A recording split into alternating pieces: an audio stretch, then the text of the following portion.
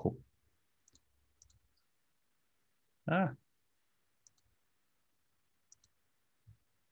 One second.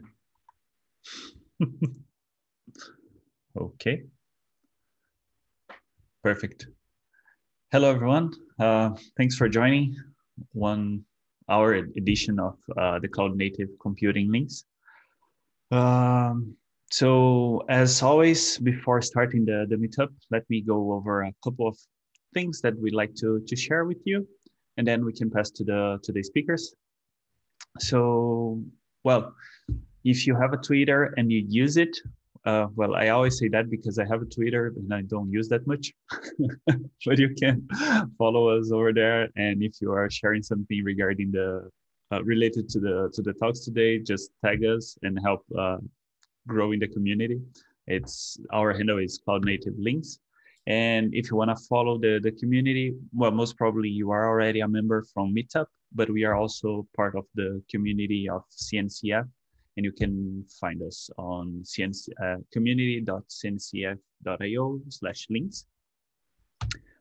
So the agenda for today, we are starting with me with this welcome message. Then the first talk will be Matt Jarvis from Snyk. And then in the middle, we do a networking action or event with some icebreaker questions, something that we are doing for the last 2 editions, and it's been fun. Then at about 6:10, we go to Raina with the second talk, and close to 7, we are just doing some closing remarks. Nothing much special.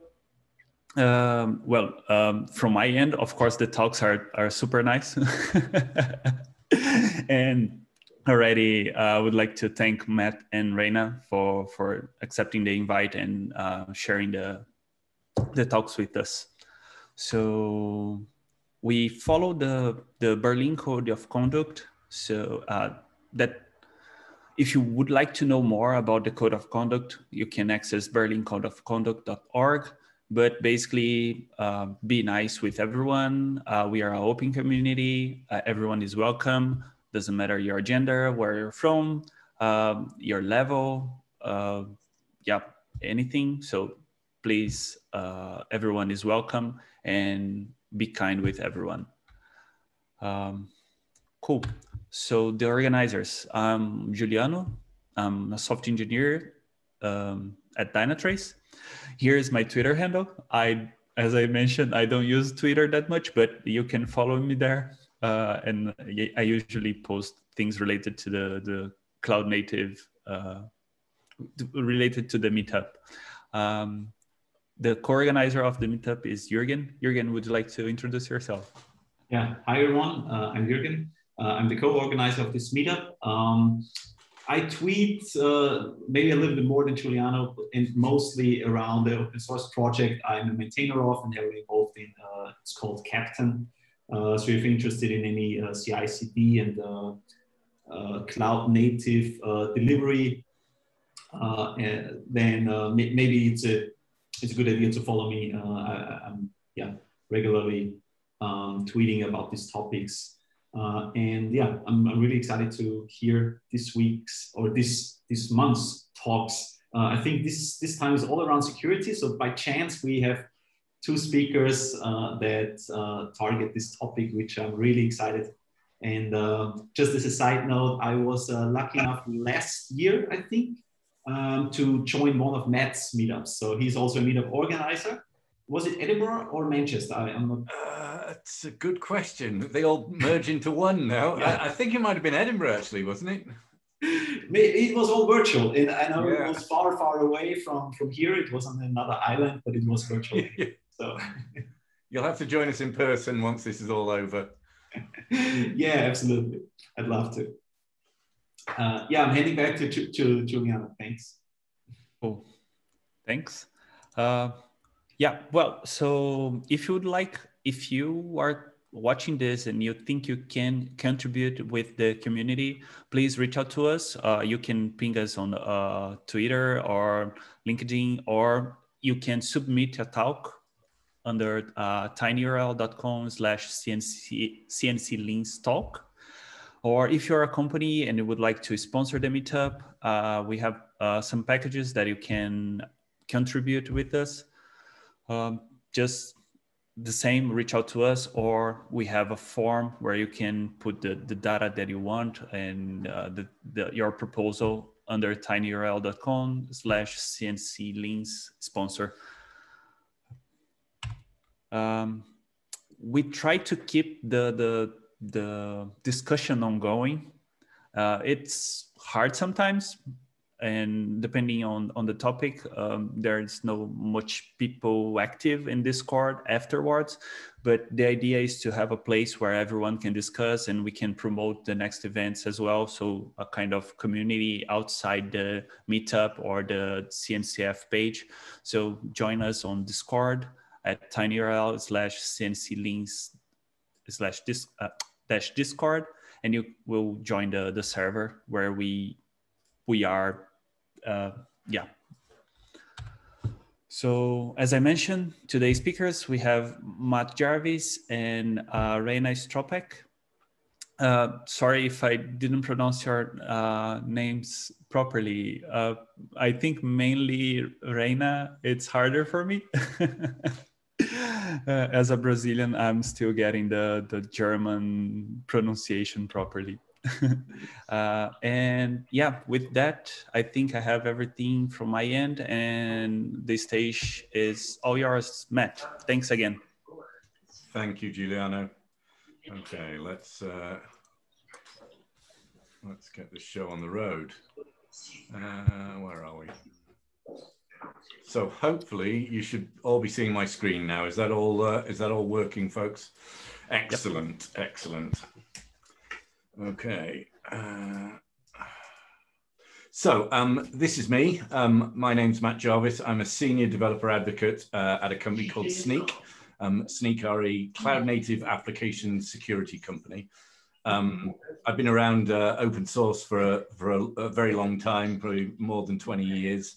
And I've kind of worked in operations, in product development, in DevOps, and now in security. There's a bunch of different ways you can get in touch with me. Feel free to reach out if you want to ask any questions or learn anything more. So the story of the last kind of decade or more in software development's really seen the boundaries of what's an application, what is operations, and what constitutes infrastructure becoming increasingly blurred. The old view of the world was that the application was the only piece under the responsibility of the development team, and all those other elements of the stack sat under IT operations. And security was usually a step right at the end of that of the deployment process. And the world we live in today is one where our infrastructure and our workloads are almost completely tied together. Everything's declared as code, everything's a software development practice, and there's really no difference between our workloads and the computing infrastructure that goes along with it. And by infrastructure, we don't just mean the underlying compute technology, but also the configuration, the operational policies that control those capabilities. And as a community of practitioners, we've discussed in immense detail the blurring and consuming of the boundaries between development and operations. But in lots of cases, we really haven't considered how that impacts on how we model, how we practice security. In lots of organizations, security is still considered to be this external practice that somehow only exists when our applications are deployed and operational. But this is kind of unworkable in the era of continuous integration, continuous delivery. Development-driven teams now have responsibilities for most of our deployment stack. So as we said, not just the workload itself, but the infrastructure in terms of container images and Kubernetes configuration, and all that kind of stuff.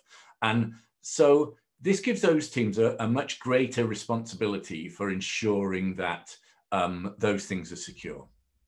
And by the time our code and our infrastructure is deployed to production, it's really far too late to deal with the implications of security issues. We can't slow down that velocity to introduce security gates in the ways that things used to work, because development velocity and therefore time to market for our applications is clearly the differentiator for businesses to be successful. So that presents us with a set of pretty unique challenges around security. How do we make sure that our applications and our infrastructure are secure when our working practices are evolving into these super fast delivery pipelines? Security still matters. And as we've seen repeatedly over the last few years, security breaches can have a really big impact on businesses, both from a financial perspective in terms of reduced revenue, potential fines, but also on how trusted our customers see us as. And trust is really one of the key metrics for successful organizations in the era of cloud. So let's start by taking a look at the different classes of things that we probably need to be looking at to ensure that we've got security considered within our workflows. So firstly, the applications that we're creating, our workloads. And modern applications are usually composed of a relatively small core of homegrown code, along with a huge amount of third-party, usually open source modules. And this is great news for application development, because the availability of modules and packages means we get to develop applications faster, we can write less code, we don't reinvent the wheel all the time by solving the same problems over and over again. And anyone who develops in Java, in Python, in Node, in Go is going to recognize this pattern. And in all of those ecosystems, the number of vulnerabilities is growing. This doesn't necessarily mean that code is getting more insecure.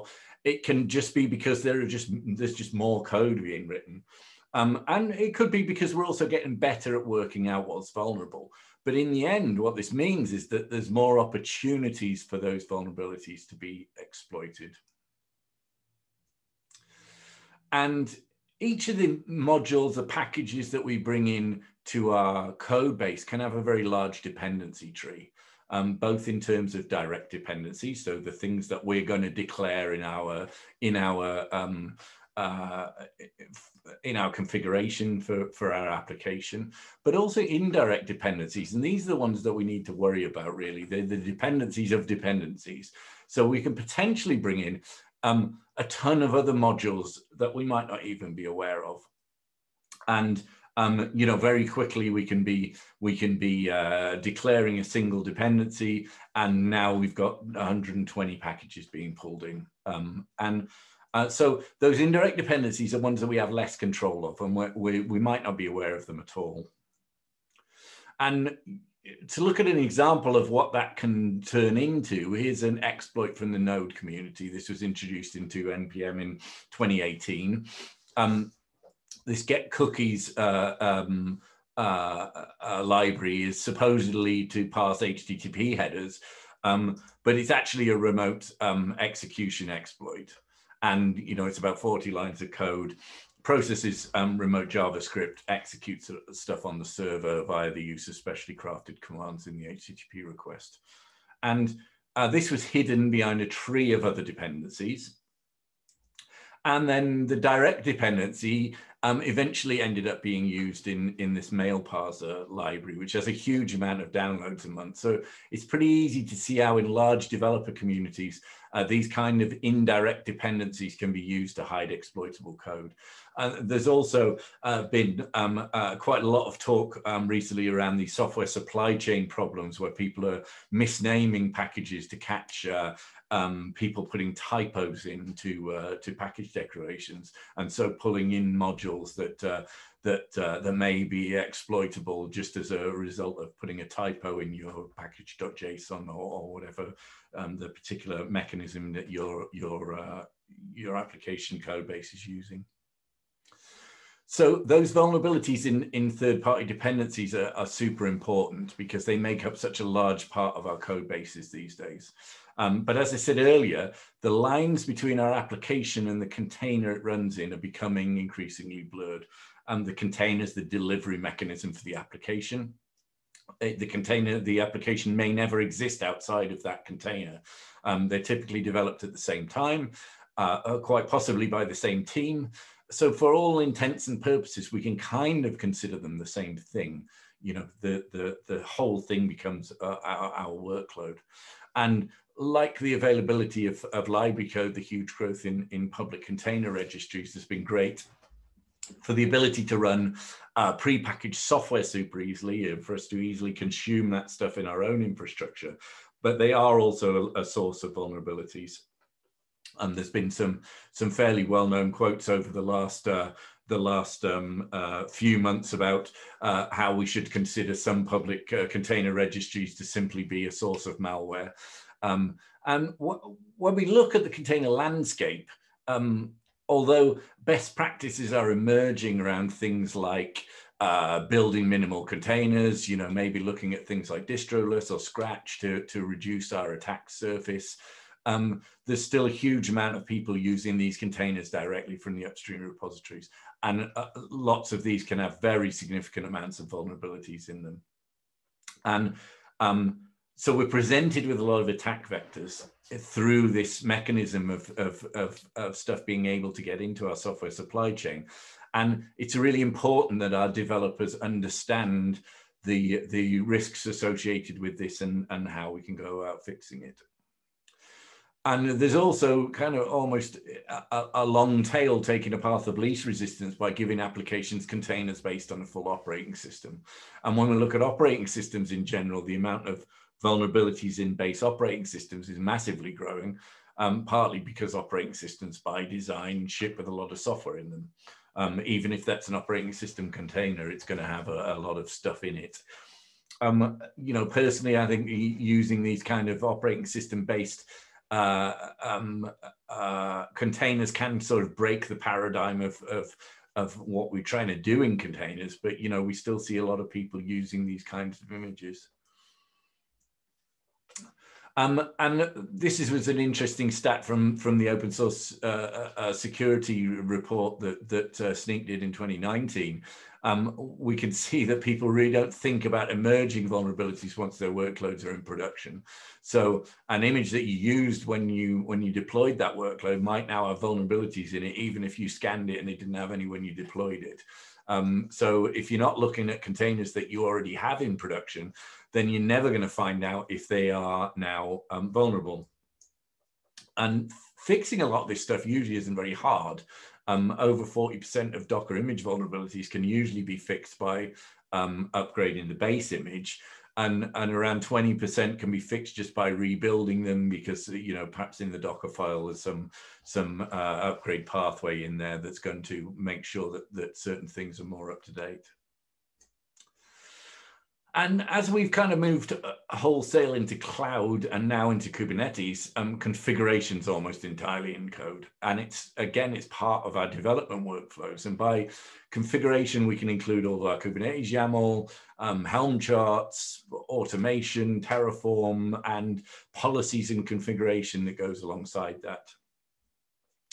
And this is a massively growing field, as we can see from the amounts of this kind of code that's in GitHub now. We're really only just starting to view that as something that we need to even consider from a security perspective.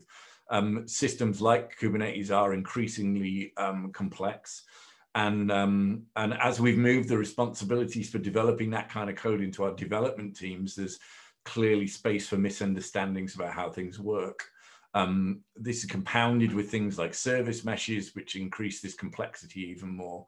And with this much code out there in the public domain, you can again see the potential risks of the sort of path of least resistance where, oh, that looks like what I'm trying to do. I'll just take that code, modify it a bit, and I might not fully understand what's going on under the hood. And these are all very, very important in the security of our environments. This quote from OWASP is a little bit old now, but it still proves a point there.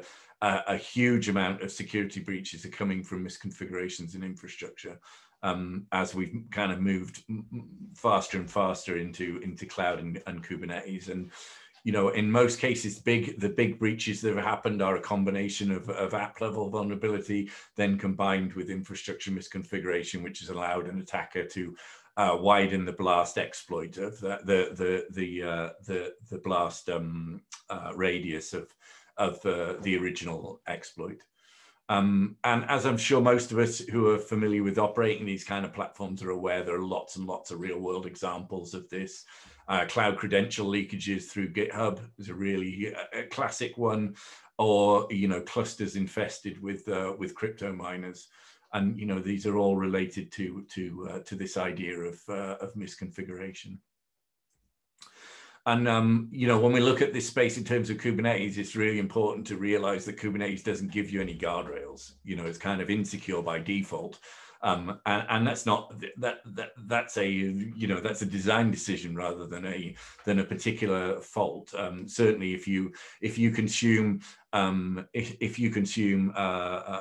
of productized versions of Kubernetes, you do have some differences here. You know, OpenShift by default comes with a lot of security defaults, but you know, if you're consuming upstream, and in general most of the cloud platforms are providing fairly vanilla upstream in order to maintain compatibility, you know, you're going to have to make some of these decisions for yourselves.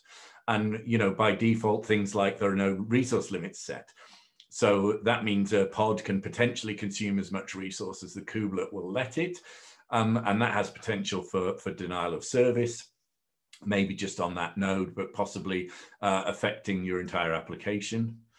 Kubernetes will also happily allow you to run containers as root. And, you know, when we look at containers in public registries, the vast majority of them are actually still configured to run as root.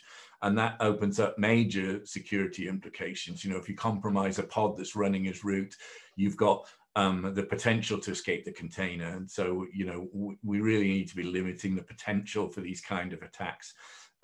Very, very few applications need root access to run in the real world. You know, once you actually start digging into what applications need, a lot of this is just the path of least resistance.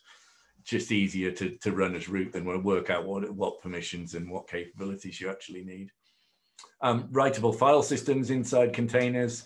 Another risk point. If you've got a read-write file system, I can download new software, I can make changes to things. You know, again, this is a sort of paradigm thing about how containers really should be configured, right?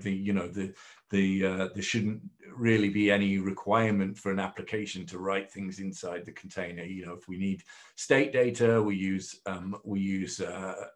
volumes, and you know, for our logging and things like that, should all be just going to standard out and being picked up by the cluster. And this is the capabilities piece that I was mentioning. So, you know, containers have access to a pretty wide range of Linux kernel permissions capabilities that are configured by default by the container runtime. And lots of these granular permissions are just never going to required by a typical microservice application. And they just create additional vectors for attackers to use. If they are able to compromise that pod, then having those kernel level permissions, you know, allows for me as an attacker to start trying to widen the blast radius. I mean, I did some work around this this very recently, and I mean, it's pretty surprising that most things will run with no capabilities at all. That's certainly not the, you know, that there are applications that need to do things like modify the network, etc. But you know, there are also plenty of kind of stateless web applications that just won't require any capabilities configured. So dropping all is a good place to start. So where do we start with all of this in terms of kind of modern Git-driven workflows? And you know, the emerging answer is that we need to shift our security practices over to the left on this kind of picture of where things happen, and we need to embed security all the way through our development pipelines. And we share that burden of security responsibilities across our development and engineering teams. And this is really where this concept of DevSecOps comes into play, that we need to integrate security considerations into how we work in exactly the same way that we kind of merge development and operations together over the last few years in the DevOps movement. And the obvious first place that we want to be looking is at the developer. We need developers to have insights immediately into potential security issues, and we need those tightly integrated into their workflows. So that means tooling that's available from local command lines, tooling that integrates with IDEs, and we need to reduce the overhead for developers to use these kind of tools right at the point they're working, before code even gets into our repositories. And the tooling that we use has to provide developers with the right information to make security decisions. You know, historically, a lot of security tooling was about here's just a massive list of CVEs and, you know, things that need to be fixed. But, you know, we really need to have insights into how severe things are, how exploitable they are, along with remediation advice, perhaps even automated remediation. And as we've seen when we looked at the kinds of things that we need to be looking at, we want that to be looking at those third-party dependencies in our code, our software composition analysis, what's going into our container images, and for our infrastructure code. You can do all of this with Snyk for free, but other security tools are available. Our second touch point is clearly Git itself. You know, our Git repositories are now a single source of truth for everything. So that really has to be secure. Git itself has been pretty secure over the years, but in most cases, people are using hosted Git services like GitHub, like GitLab for this, and they've been pretty good at security. But there are definitely process-related things to consider. By its nature, Git can open you up to certain things, and our users need to be aware of those. So we need to be thinking about enforcing two-factor authentication, you know, making sure that our users have strong key management practices and that they're keeping Git updated locally. Exposing private data is always a risk in Git repositories, particularly in commit histories, and where we might be working with a whole repository. Perhaps we're moving things around or importing a complete repository. The best practices here is clearly that configuration data really should never be in Git unencrypted, even in local repositories. Because of that reason, it's very easy to then forget that it's in there, or I've reverted that out, but it's still in the history, and then all of a sudden it's in my public repository. And this is how a lot of things like credentials leakage happens in GitHub. So we need to educate our users about using things like .gitignore to keep certain files out. And it kind of goes without saying that we need strong review processes. A lot of this is really about the human aspect, and we need to make sure that those processes are correct and that they're being followed. And, you know, in line with that idea about making this as frictionless as possible for our developers, we want to be able to automate as much of this kind of stuff as we can. We're using Git pre-commit hooks and automation around our source code management. And once we're confident that Git is secure, we can also leverage automation here for security scanning. And on every pull request, we really want to be looking for those same issues that we gave the developers access to at the local development stage. But this time it's going to be automated. So, you know, scanning all that stuff every time something changes in the repository as it's coming in. You know, these checks are automated, so we're also kind of, we can monitor here for things that might have changed upstream since that particular piece of code was committed. So, you know, even if our code hasn't changed, we might pick up things that have happened upstream. And we can also do ongoing scanning over time in these repositories, you know, to pick up things right in the code repository. It's very low cost to fix at this stage. So, you know, we want to be looking at our repos on an ongoing basis. And our container registries also fall into this category. Nothing's fixed in stone, so an image that looked fine when it was built may now be vulnerable. If your registry has built-in scanning, take advantage of it, or use tools that integrate into your registry. I think container registry scanning is getting to the point now where it's fairly standardized. You know, most people realize why you want to be doing container image scanning at this point, and there are lots and lots of ways to make this easy. You know, in Docker Hub, Snyk is actually built in, so you get this anyway. You know, it's important that we see these things over time. So the base image that was used might have new vulnerabilities, and a lot of people aren't rebuilding their images in repositories unless they actually get changed. So we may be getting less and less secure over time, but we're not rebuilding, not repushing, and so we need to have that ongoing scanning of those images. And another key integration point is our continuous integration systems. You know, these are designed for automation, so it's a great point to be looking at automating security scanning for all those things, for containers, for configuration, and for code. And, you know, we can also catch here things that have changed along the way from when that code got into the source code management system. And because we're rebuilding everything here, we can catch things that have changed, you know, that were outside of the scope of a single PR within the source code management system. And then the final place we want to be looking is production.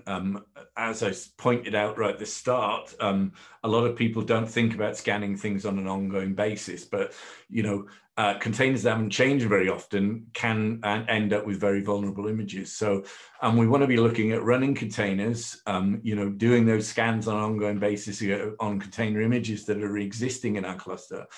And also as a double check on new containers being spawned. In this space, we can also take advantage of admission controllers, things like Open Policy Agent, so that we can actually enforce our security policies at the gate of the cluster. So we could say, you know, has this container image been scanned? Does this code have vulnerabilities in it? Is it coming from a secure repository? All those kind of things we can actually enforce and stop things from hitting the cluster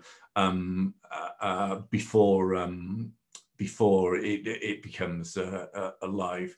The one thing I'm not really touching on in this presentation that you can also start to think about, and that's a real emerging area of container security, is actual runtime detection of things. So anomaly detections, things like Falco and various other projects that are out there that are about runtime detection. So the takeaways from all of this is that we need to shift security left, and we need to empower developers to make decisions about security based on modern tooling and modern process.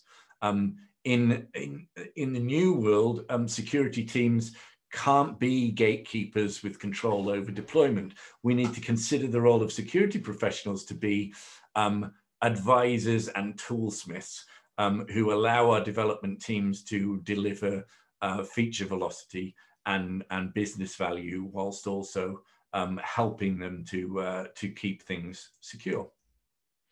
And visibility and remediation of security issues needs to be baked into every stage of our development pipelines, leveraging automated tools to scan our third-party code, container images, and our infrastructure code. So thank you for listening.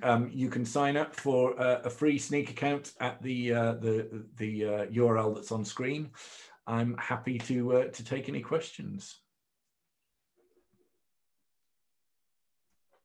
Cool. Thank you so much, Matt, for this really great presentation. A lot of insights. I've I took a couple of screenshots and already tweeted them. I think there are a lot of good insights, especially the Kubernetes parts that are interesting for me. There is one question directly from the community. If you can share the slide deck, if that's possible. Yeah, I'm happy to share the slide deck. Yep. Cool. Perfect. Yeah, I'm not sure where the best place is to do that, but I'm sure we can work it out offline or. Yeah, you can let us know, and we post it to the meetup Perfect. event, okay. and then the community, everyone has access to it. I would have a question regarding regarding the security of a container image. So I always thought of it of a bad practice when you use the latest image.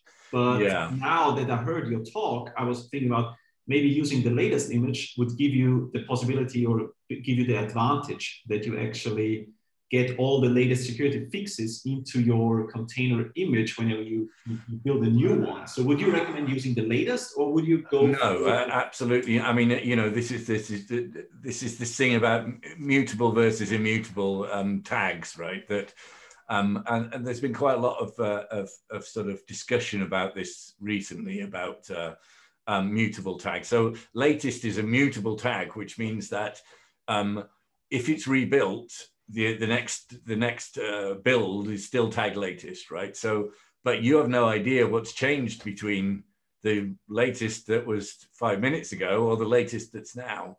And so in that sense, you know, it's very bad practice to use mutable tags because we don't know what software we're getting. And that kind of overrides the idea. I see where you're going, that, oh, because it's newer, I'm getting that newer base image, therefore I'm going to have less vulnerabilities. But I think you're always better to use immutable tags if possible, because, you know, we really need to understand everything that's in our containers, right? I mean, I guess it's an interesting area at the minute. I mean, myself and my colleague Eric Smalling have just been doing quite a lot of writing about this at the minute, about, you know, the complexity of trying to understand, you know, these what's potentially in my container image is getting more and more complicated, and you know, it's more and more important for us to understand it properly. But, you know, you start looking at Docker files, you know, maybe you go and look at a particular prepackaged image from Docker Hub. You look at the Docker file, oh, that's got a base image in it. And then you look at that base image and that's got another base image in it, you know, and it's kind of like, well, where's it, you know? And I think it's important for folks to understand what how does this stuff get into an image? Because it's not just a case of like, oh, I just used the upstream Python one.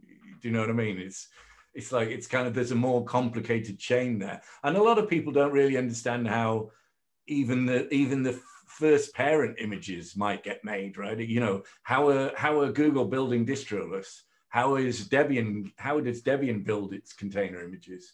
And I think from a security perspective, it's kind of important for us to understand that, because we're starting to think more and more about this software supply chain security, you know, about how do we know from, you know, the right to the start, the right to the end, that the thing is still the same thing. And, you know, that's because, you know, we didn't install it from a CD-ROM like we used to, you know. So I think these are becoming much more of an issue for people. Yeah. Thanks. We got a couple of questions in the chat. I try to find the first one. It's here. What would you say from organization perspective to handle the security resources in clusters? I'm not sure for an organization to handle the security resources in clusters. I'm not quite sure what you mean there, Yusuf. Can you give us a bit more context on what you mean by security resources? Maybe you can mute yourself if you want. Or while you're typing, maybe we can go to the second question that he sent. Yeah, so I mean, validating base images, you know, you can look at signing them, you know, that's a pretty common practice, and you know, restricting which registries you can deploy from. But you know, there are various mechanisms for chain of trust around container images. And then a question from Michael. What comes after detecting a vulnerable image in trigger CI or revert? Yes, all of the above. I mean, I guess it depends on what you want to do, right? I mean, you know, that it's certainly possible at any of those stages to revert or just stop the deployment. I guess I'm going to say that it's a bad answer, I know, but it depends. But isn't it like if you already have it up and running in your production environment, and then some security screening detects that there is a vulnerability, probably there is no way to roll back or something because it was there anyway. It was just discovered now. Is it? Well, I mean, you can imagine a whole, you know, lots of different options there in terms of automation, though, right? Because I mean, you know, from perhaps if you may be able to you may even be able to rebuild that image if you know, if we have security tooling that tells us what the best option is. I mean, one of the things Snyk will do, right, is suggest to you alternative base images. And so, you know, so I could go from here. I've got 4 options of like base images that are going to give me less vulnerabilities. So perhaps you might decide that I'm just going to rebuild with a, you know, I'm going to automate a PR there. That's another thing that Snyk can do, is automate fixed PRs. So you might decide that that's something you want to do, or you may just want to notify somebody. I mean, it's one of those things that it just depends, doesn't it? Got it. And then Yusuf was coming back with a clarification to his question. It was around the organizational perspective, like yeah. I mean, these are interesting ones. I mean, we've just done some work around a cloud native security report that we're going to be launching slightly later in the year, and this is one of the areas that we were talking to folks about, is, you know, who is responsible for this stuff in terms of cloud native infrastructure these days. And I think what's interesting is that there's even on the sort of policy level within clusters, that responsibility is sitting more with the development team as well. I don't necessarily think that's a wrong thing, right? Because, you know, I'm just we just need to make sure that we've got the right information there, because who understands the application better, right? I mean, when we look at network policies within a cluster, within an application, perhaps where we're talking about pathways between different services, who's best placed to decide on what's appropriate there? You know, I mean, it's probably the folks who wrote the code to start with, right? But I think we need to make sure that folks have an understanding of what the implications of some of these things are. So I think the security teams, by security teams we mean InfoSec, right? They get more and more of this, where this is working really successfully. This DevSecOps practice is where there is big pushes towards kind of education and making sure that teams understand. When I go to deploy a new service, here are the things I should be thinking about. You know, not like, here's what we tell you you must do, you must not open X to what you know. It's kind of like you know, just passing that knowledge further down the development workflow so that people can understand what the implications are of their actions.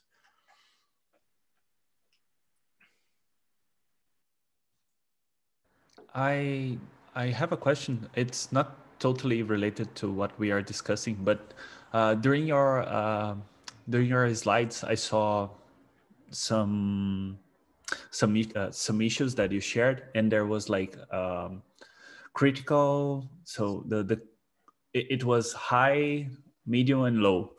And how I would like, just out of interest, to know, how do you classify those vulnerabilities? Let me just get one on screen. So where were we? Oh, so we're looking at this kind of stuff, right? Well, I'm not seeing your screen, but oh, you're not. I guess it's yeah, exactly. That stuff, right? Okay. So this is one of the other interesting things that we believe is really important for developers. You know, when we talk about developer first security, this idea about prioritization becomes super important, because how do I know what I should be fixing, and how do I know where to start?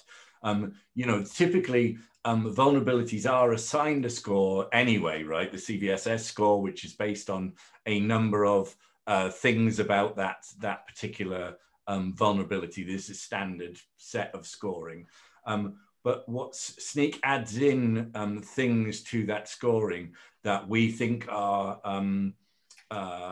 maybe more appropriate for a particular developer to work out what the things are that they should be doing first. So, for example, in the Snyk priority is based on a combination of the CVSS score of the actual vulnerability, but also is there an exploit for that vulnerability in the wild? And most importantly, in a way to do with the developer prioritization, is there a fix for it, right? Because like, if there's a fix and it's exploitable in the wild and it's a pretty high CVSS score anyway, then why wouldn't you just fix it, right? Like the number, because that's easy. You know, all they do is open a PR and change the version number, and it's done. So there's a sort of working out the prioritization and remediation stuff is really what Snyk focus on with, you know, in terms of this developer first kind of approach, just making it much easier for folks to understand what things they ought to fix first, and what things they can maybe worry about less. I mean, I still think we've got a lot of work to do in general as an industry to look at this space, right? Because I still think there's a lot of confusion about people. You know, we see it in container image scanning, where people are like, why can't I have a container image with like no vulnerabilities in it? But are you ever going to get a container image with 0 vulnerabilities in it? Well, perhaps if it's based on Scratch and you don't have any applications in it, you know, maybe. But, you know, at 0, I don't think 0 vulnerabilities is really should necessarily be your goal, right? Because a lot of them won't be exploitable they may not be exploitable in a container. They may only be exploitable if you've got root access. You know, there's so many variables in, and so I've been starting to do some writing around this whole space about, like, well, my container's got 500 vulnerabilities. What do I do now? And, you know, your goal isn't necessarily to get to 0 vulnerabilities. You know, everything's trade-offs all the time, isn't it? You know, perhaps I assume that I'm protecting elsewhere about, you know, achieving root inside. If I need root to exploit a particular thing, I decide, well, that's low risk in my environment because I have these other protections in place that are going to stop anybody from getting root in that container. Does that make sense? Yeah, definitely. Thank you. We got another question from Joseph. What do you think about hardening pipeline of base images? Is it a good thing or complicated without a real added value? Do you mean hardening, like taking a base image off the shelf and then deciding that you're going to start changing the configuration of the base image? Yes. Well, I mean, again, these things are trade-offs, aren't they? I mean, once you start doing that, then perhaps you've got to ask yourself whether you need a base image at all. you know, because if you're going to start actually rewriting the Docker file for Debian or whoever base image you're using, are you just better off going to using Scratch and building the whole thing yourself, right? And I mean, that's a decision that everybody's going to take individually. I mean, if your application has no dependencies and, you know, it's like it's written in Go, it's got no dependencies, and it's a simple microservice, why would you be running a base image? Because what do you need in that base image, you know? So I think it's something that you have to bear in mind when you start modifying base images, is like, is that the right base image, or should I even be using a base image? Because I don't think you want to get into, because from that point onwards, if you've modified that Docker file, let's say you've taken the Debian base image, you've modified the Docker file. I've seen some of these blog posts where people say all these things about hardening containers, but it's like, well, as soon as you've started modifying the Docker file, you own that Docker file. You've got to maintain that Docker file forever. And so, you know, I'd say there's probably marginal value to that. You know, most upstream base image maintainers, and by that I'm talking about distributions, you know, the folks who do Alpine, Debian, you know, I'm not talking about some random PHP container that happens to be hosted on Docker Hub. I'm not picking on PHP, it could be anything, right? I mean, more like a random image that somebody built and put on Docker Hub. But most upstream, most major upstreams probably understand more about container hardening than we do from that perspective, because they're doing it every day. So yeah, I mean, I think it's probably marginal, and I think if you get to that stage, you have to be thinking, am I using the right base image, or should I just not use a base image and build it myself? And if you can build it yourself, and it's a really simple, you know, something based on Scratch is going to be, there's very limited attack vectors on it, right? So it's always going to be preferable to something that's got all libraries, code, and you know, shells and all the rest in it. So